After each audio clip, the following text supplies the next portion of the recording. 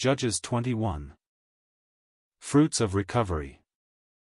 The restoration of Israel had as a result the absolute refusal of any connection with the evil. Now the men of Israel had sworn in Mizpeh, saying, There shall not any of us give his daughter unto Benjamin to wife. v. 1.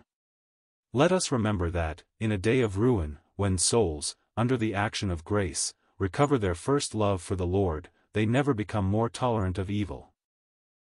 The closer our communion is with God, the more does it separate us from evil, but the affections of the saints' hearts towards their brethren are not blunted by this separation, as we see here.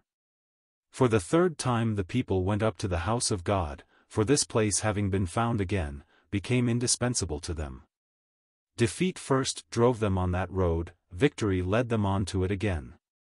And they abode there till even before God.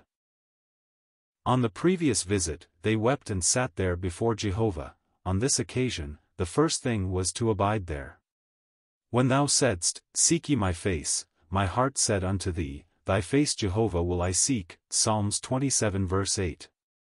It is our happiness, amid the evil and the sorrow of the present day, to seek the face of the Lord and abide till even before him. Tears then flowed, and such tears! They lifted up their voices and wept sore. For the first time feeling all the bitterness, they said, O Jehovah, God of Israel, why is it come to pass in Israel, that there should be today one tribe lacking in Israel? They did not say, The evil is put away, we are at length in quietness and tranquility. The bitterness was in proportion to their recovery of their affections for Jehovah and for their brethren. The breach had been made, one tribe was wanting, it was like the body suffering from the loss of a limb. Israel's God had been dishonored, the God before whose eyes, in his tabernacle, was the golden table with the 12 loaves of shew bread thereon. Israel no longer thought of their own dishonor as they had before their humiliation, for the tears of bitterness were shed before Jehovah, and it was when the unity seemed hopelessly lost, that its realization was made good in the hearts of the people, which, in the eyes of Jehovah was more true unity than the semblance of it by the people in a state of declension in the beginning. Of Judges 20. The earliest rays of the morning found Israel at work building an altar. The people might say, with the psalmist, Early will I seek thee. Humiliation and ruin did not hinder worship. What grace that there remained an altar to Jehovah amid such a state of things. 3 things preceded this worship and led up to it: resolute separation from all evil, getting back into the presence of God, the ruin deeply felt and acknowledged. It was there that they offered burnt offerings and peace offerings, then that the heart entered into what the sacrifice of Christ was for God, and the portion God has given us with him in it. All these blessings recovered in the path of humiliation, were the starting point for the judgment of Jabesh-Gilead. The inhabitants of that place had not come up to Jehovah to Mizpeh. That was indifference to the judgment of the evil by which God had been dishonored in Israel's midst, and it was at the same time contempt for the unity of the people established by God, and which had been confirmed in such a striking way by the attitude of the 11 humbled tribes. The people of Jabesh-Gilead had doubtless said, that it was no concern of theirs. How frequently do we hear such expressions in our days? Their state was even worse than that of the evildoer. For such a refusal, there was no mercy, but before the execution of the judgment, Israel delighted to contemplate mercy. And the children of Israel repented them for Benjamin their brother, and said, There is one tribe cut off from Israel this day. How shall we do for wives for them that remain, seeing that we have sworn by Jehovah that we will not give them of our daughters to wives? Verses 6, 7, Moreover, the judgment was but the exercise of this mercy, for the cutting off of Jabesh-Gilead was with a view to the restoration of Benjamin. Such was the way that Israel came out of that long and painful conflict.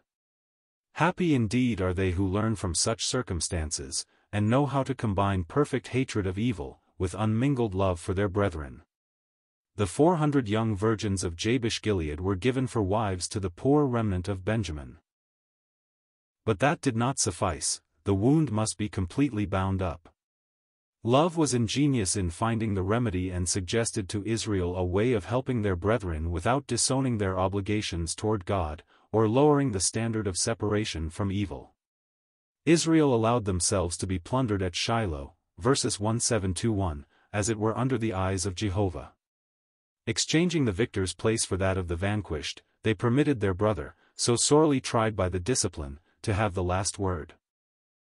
And it shall be, they said, when their fathers or their brethren come unto us to complain, that we will say unto them, Be favorable unto them for our sakes, because we reserved not to each man his wife in the war. v. 22.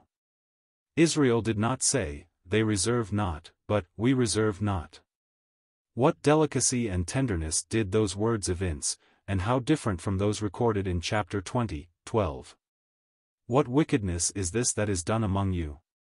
Israel no longer separated their cause from that of their brethren, and the unity of the people, formed by God Himself, recovered its due place of importance in the eyes of the faithful in those sorrowful days of declension.